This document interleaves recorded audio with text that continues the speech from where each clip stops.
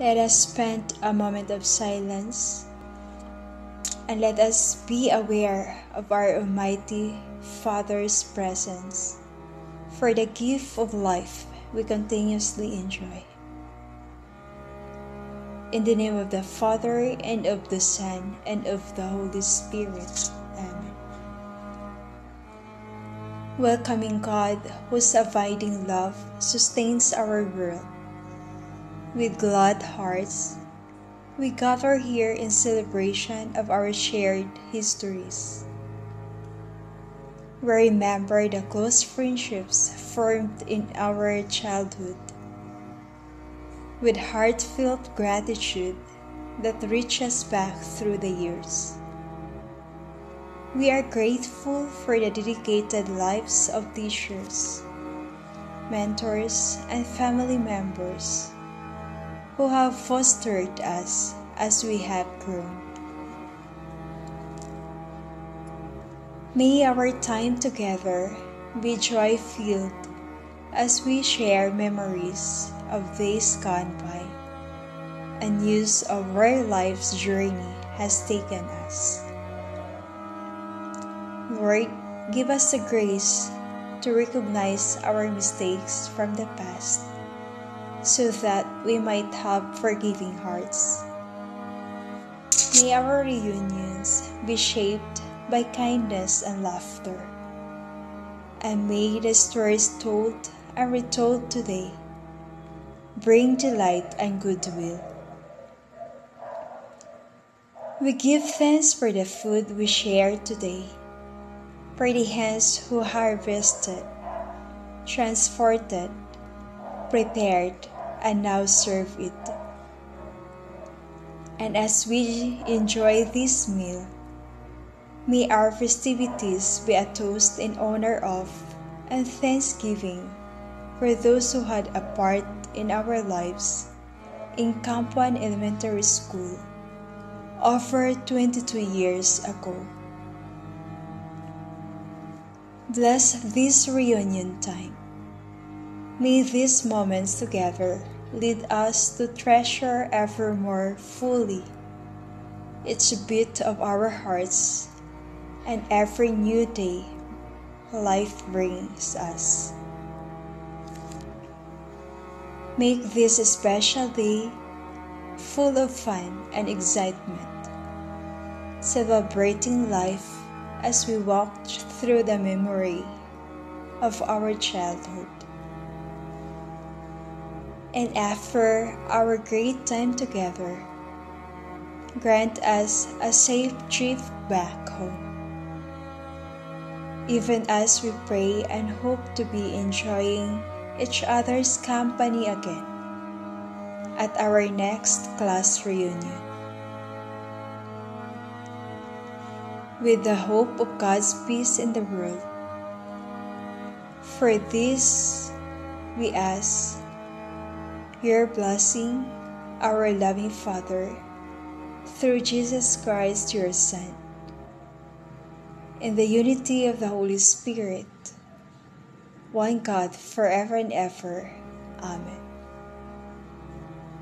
In the name of the Father, and of the Son, and of the Holy Spirit. Amen. Good morning, magandang buhay, maayong buntag sa inyong mga tanan, batchmates, classmates. First and foremost, I want to thank Mahal for allowing me to send a message about the next class reunion on June 25 and 26. I would like to congratulate to all who worked so hard to make this event a success. Even if some of us can't attend, I am confident it will be a joyful and engaging time for you to share your stories.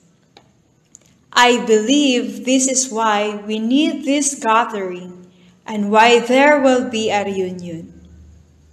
It is because we are thrilled to be able to share one of the most unforgettable experiences or events of our lives during our elementary school. Ang mga kwentong nakaukit sa mga puso natin, sabi nga sa ating theme, our past does not define our future. In other words, who you are in elementary does not define you today. Would you agree with me? Smile nga kayo kung agree kayo sa sinasabi ko. Indeed, that is true. Nobody knows what will happen to you in the future, right? You might be wondering why I am a religious sister. Why I become a religious sister. Which is the reality I am not good or kind, but rather strict. Alam kong iba't ibang kwento ng buhay natin bago natin makamit ang ating mga pangarap at tagumpay. Pero ito ang ating dapat tandaan. Naging bahagi sa ating paglalakbay ang ating mga guro na humubog at nagsakripisyo para sa atin, for us to learn not only lesson but values as well. Kaya thanks to all our elementary teachers, particularly Ma'am Melba and Sir Cabandas. Hindi man kami, ako, good students knew before, dahil minsan pasaway, but I personally appreciated well your patience, presence, and understanding for our growing life. Medyo mahaba na, 10 minutes lang ang hiningi sa akin ni Mahal. Siguro I will go directly to what we need to ponder. Isa sa mga napagnilayan ko at gusto kong ibahagi sa inyo ay ang quote, ang hindi marunong lumingon sa pinanggalingan ay hindi makakarating sa paruroonan. Let us remember that our past is the part of our present and future. Let this gathering be a renewal of our friendship, sharing of experiences in this challenging world. Alam kong makulay ang buhay ng bawat isa. From the different vocation we have chosen.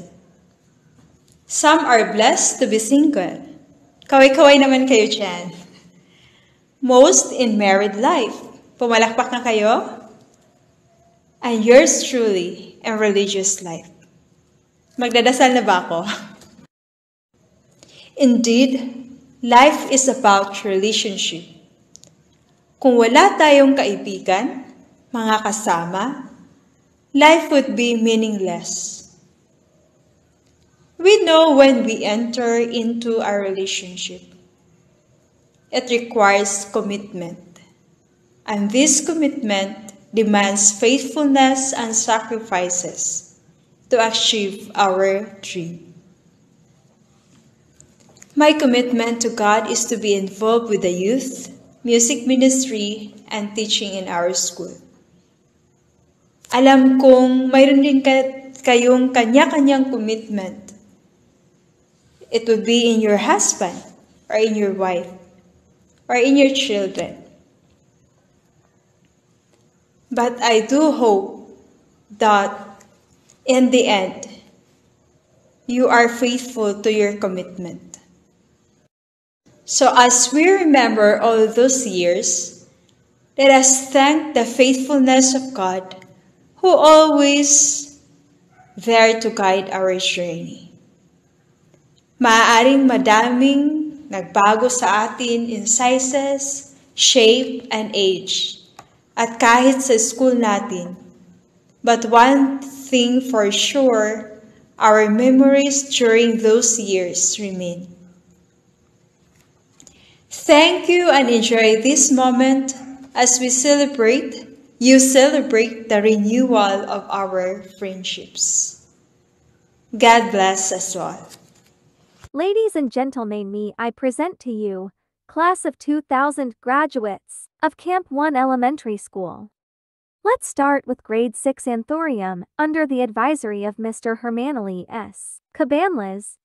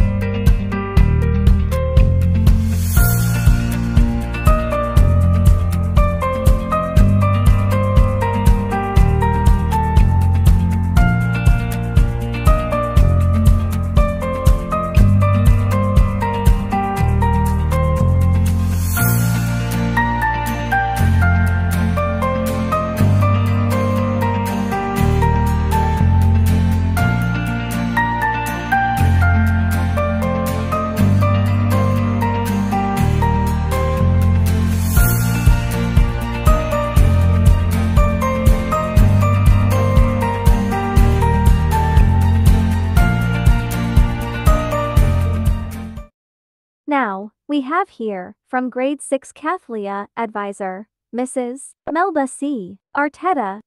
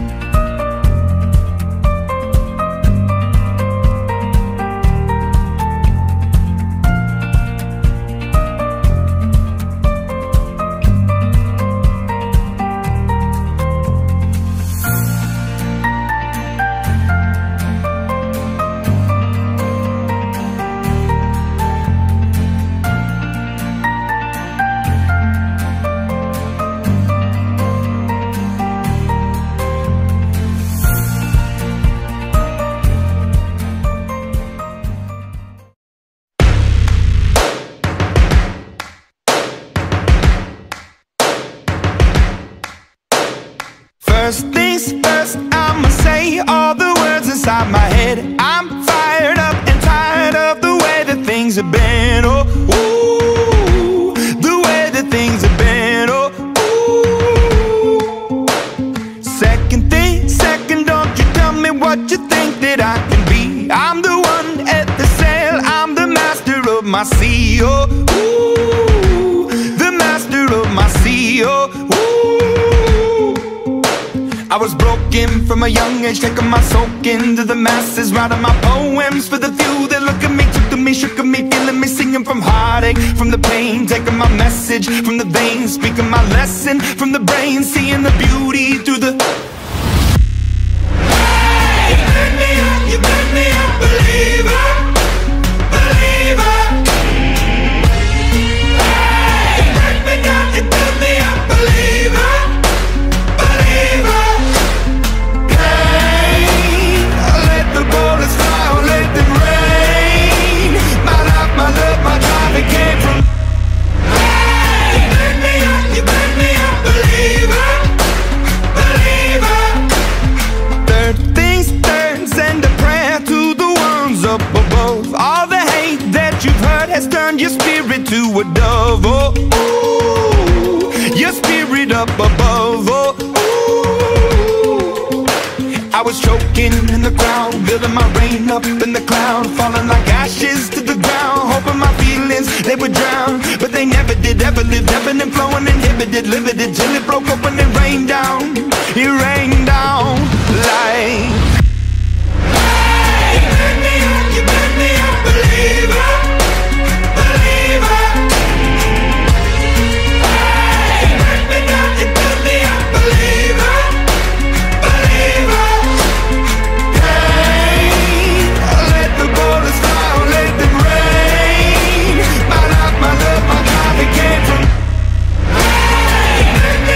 Hi batchmate! Enjoy mo sa tuwang reunion. Sorry wala ko katit, kailan ko sorry daw. Bye! God bless! Hello mga bats. Sorry, bibigid mi ka na yun. Amo lang ha. Malipay na gid mi kayo kung sa inyong pag-enjoy. Mag-sintag mong video sa ato ang group chat. Malipay na mi kayo anak. Okay na kayo mi anak. Balag, tig sana all lang ni. Bye-bye!